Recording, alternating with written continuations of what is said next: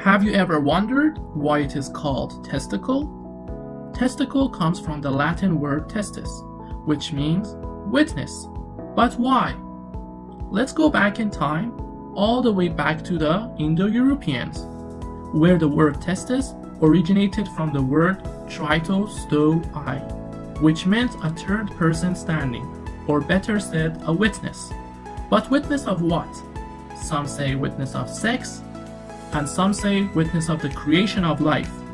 Both might be true, but digging down into history reveals some other possible explanations for the relationship among testis, testicle, and witness. For example, both the Old and New Testament hold references in which taking an oath or building trust was done by holding each other's testicle.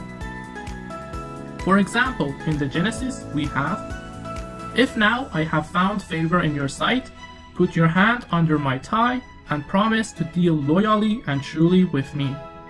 Further down the road, it seems that the practice was modified to holding one's own testis during court or taking an oath.